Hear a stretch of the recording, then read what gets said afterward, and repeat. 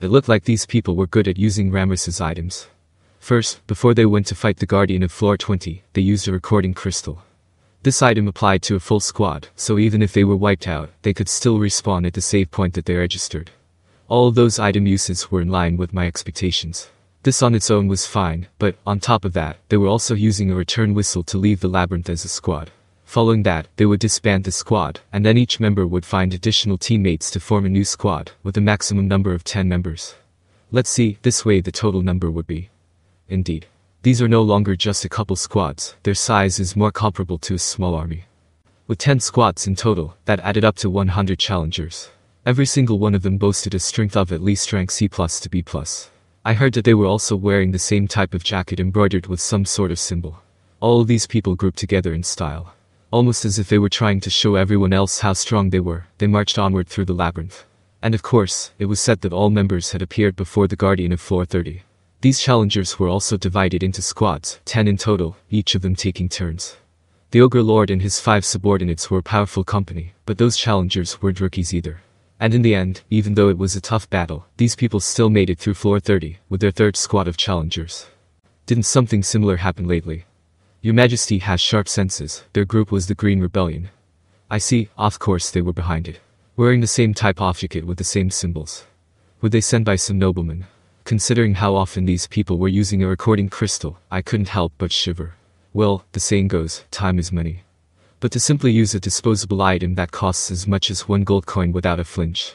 Did that symbol reveal what noble house they belonged to? I asked Saka-san to investigate. They seemed to be a famous mercenary group known as the Apostles Offered. Their sponsors seemed to come from the Kingdom of Ingratia. Apostles Offered, never heard of them. On the other hand, the Central Kingdom of the Western nations was suddenly interested in the Labyrinth in our nation. This was a lot more surprising to me. During the debut festival, there seemed to be nobles from lower houses in attendance, but I don't suppose there were any from the royal house. Did they fear letting someone get ahead of them? Or were they up to something else? How should I put it, I suppose? The attitude they had, essentially that money makes the mergo, left a sour taste in people's mouths. Nevertheless, they weren't violating any rules. What was giving us a headache was that we had no reason to kick them out. I could understand why Miles was nervous. At this point, there was really nothing we could do. We are profiting from it, so there's really nothing to complain about. But these people will probably tear through the floors designed by Rimuru-sama. In other words, during my shut-in period, Miles wanted to see me because he was afraid that these people would conquer the labyrinth. Take a look at yourself, you're shaken to the bone. It shouldn't be an issue. After all, what lies beneath floor 40 is the real deal. Getting there still won't be a cakewalk though. Beating the Tempest Serpent is no small feat. The squad Green Rebellion displayed immaculate teamwork, so, if I had to guess, that team had the strength equivalent of rank A-. Although I still had my doubts, considering their individual strength was only rank B. They would probably be unable to resist a powerful area attack. The Tempest Serpent was very powerful among the rank A- monsters. So, it should take more than 10 B+ members to defeat it. However, according to Ramiris-sama and Valdora-sama, the captain of the Team Green Rebellion appears to have lied about his actual abilities. From footage alone, I can't really run an accurate analyze and assess, but... Report. Applying analyze and assess on battle footage alone cannot calculate the magical content of the target. That was the advice Raphael-san gave me. We could solely analyze the video footage and infer the equivalent monster, adventure, ranking established by the Freedom Association. But we were unable to calculate the team's absolute level of ability. For instance, my registered rank was B+, yet my actual ability was at rank S. That's just how it was. Sometimes your true level of ability didn't match up with your ranking. Moreover, it was even more difficult to tell when someone was faking it. This would be something I needed to figure out countermeasures for. I want to hear what Valdora and the others have to say. Leave it to me. I've already contacted all of them. Let's talk in some other place. As expected from Miles. The moment I left the room, he had already contacted Valdora and the others. I nodded and stood up from my seat. Everyone gathered in the meeting room inside the labyrinth, the usual guys, of course. You were so slow, Rimuru. Yeah, that's right. You're the captain, you know, gotta do better than this. I'm the captain. First time I've heard of it. But that's not the point now. Well then, what's the current situation? It's gotten really dire. They have already made their way to floor 38. Ramiris rendered the raiders' progress into video footage as she spoke. She looked distraught and flustered as she worked to visualize the situation. It was like a bunch of tiny models moving around in a transparent box. They were extremely delicate 3D projections. If only I could use this to perform a direct analyze and assess. Proposal.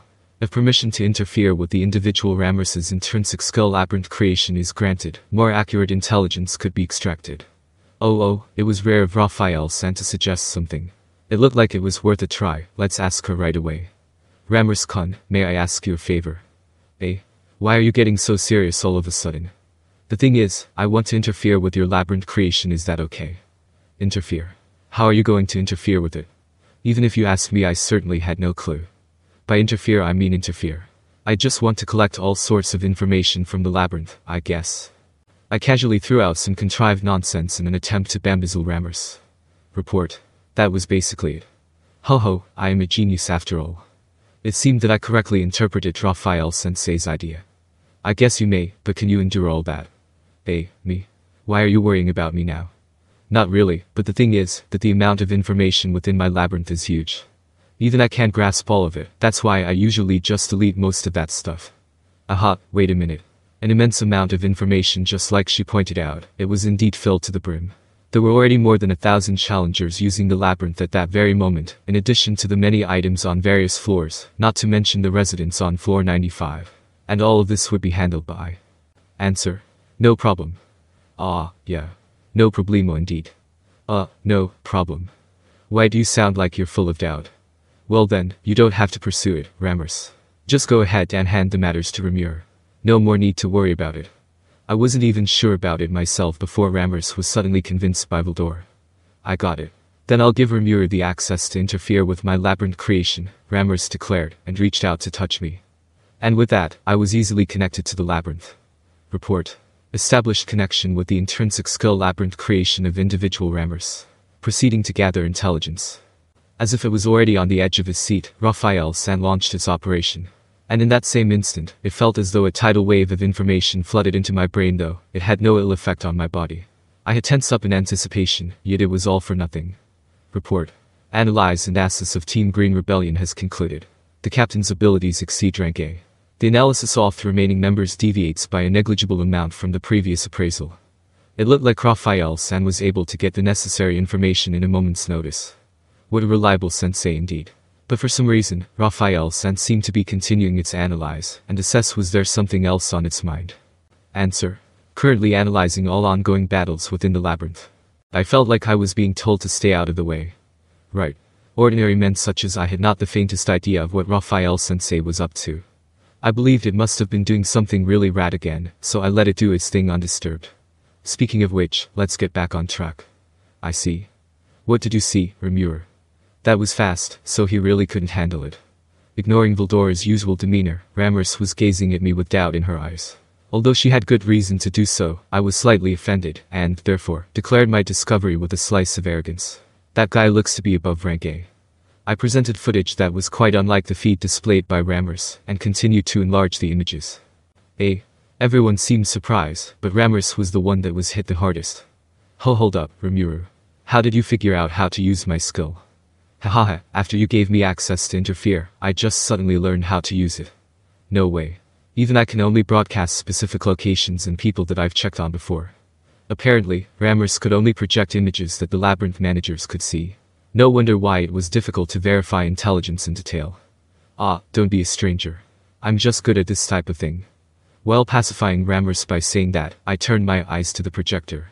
Speaking of the person above rank A, he was the captain of the Team Green Rebellion, a spirit wielder. Given how much power he had been hiding, surely, he would be able to utilize many spirits. If this guy were capable of wielding greater spirits, his power would definitely have stood to increase many times over. Oh, so the above rank A you said was in comparison to the ranking of monsters. Yep, that's the standard set by the Freedom Association, in order to determine which people of a certain rank can defeat what type of monster. Yet they never considered the relative safety of such a battle. In my memory, stipulated by the association's rules, multiple adventurers were to confront a monster of the same rank. Then what rank is my team? You guys, let me see. Masayuki's rank was a tad ambiguous. Honestly, I thought that he would still be considered a rank D loser.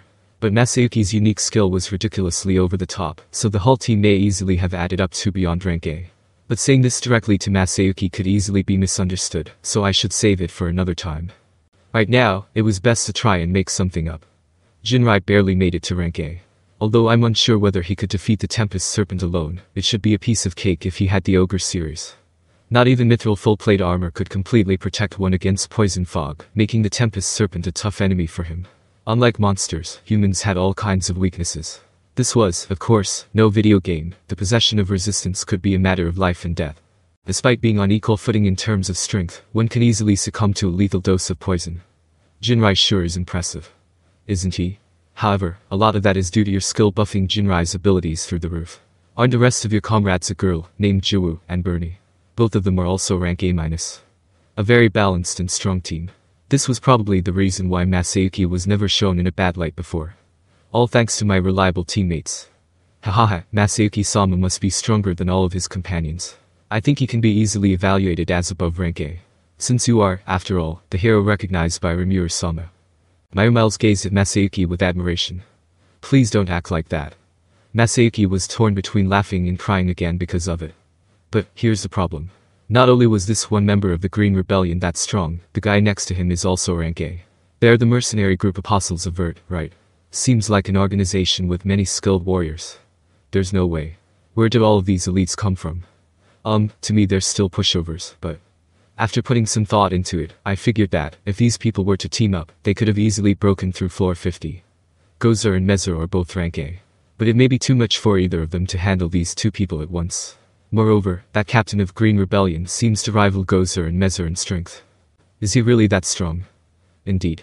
By the way, those two guys are also twice as strong as Jinrai.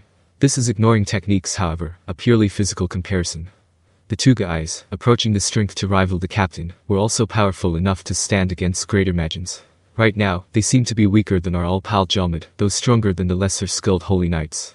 The captain of Green Rebellion stood head and shoulders above the rest, and although this is my assumption, he was more experienced in combat as well. Even the traps I specifically set for them were taken out by the beasts they summoned. These people are good at this. Yeah, if this were to continue, they will eventually end up on the floor I prepared. How terrible, it will be bad if this continues. Huh. I thought those two would have been happier, were they worrying about something? I was pretty pissed by the fact that my own traps were getting thwarted, but by all accounts, these two should have been looking forward to challengers. Moreover, since a short while ago, Ramiris's face had been filled with panic. Were they hiding something from me? Is there something you aren't telling me? I asked straight up. And soon, Baldor and Ramiris turned to look at each other, before Ramiris seemingly decided to be straight with me and began to talk. The thing is, during the 3 days you stayed in your room. And following the things that came out of her mouth, my head began to hurt as I listened.